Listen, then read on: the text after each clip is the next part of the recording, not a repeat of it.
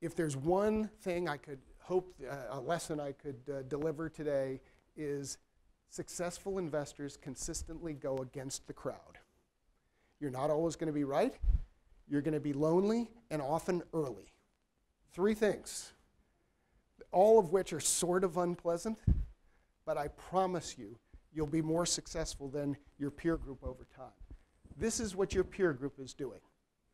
The line on the right is buying bonds. So in the environment that bonds are the most expensive in 60 years, what are investors doing? They can't get enough of them. And not only treasuries, but things like high yield.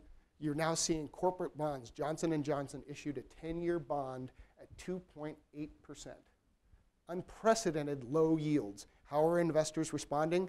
Buying them. The red line is stocks. I've been doing this 27 years. I've never seen this before. What do investors tend to do? Things are doing well. I want to get on board.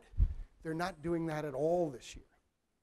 Part of this is you've got the leading edge of baby boomers who are over time restructuring their portfolios in terms of less stocks, more bonds. But this is panic. This is investor sentiment, which is still incredibly bearish on equities. To us, that's an opportunity. At least as you're looking at your portfolios, I'd be saying, I don't want to be lightening up on the one that everybody wants to buy. This is the overpriced house in the neighborhood. And the fixer-upper looks like equities. As for myself, I've been in the position of always arguing that we are here to tell you what tax law is, not what we hope tax law might be. So back in 2009, I was advising my clients, telling them, no, it's due to go away. That's what the law says. Well, sure enough, it did. This year, same exact thing is about to happen. January 1, 2013 is looming, and everyone is sitting around wondering, are these changes really going to happen?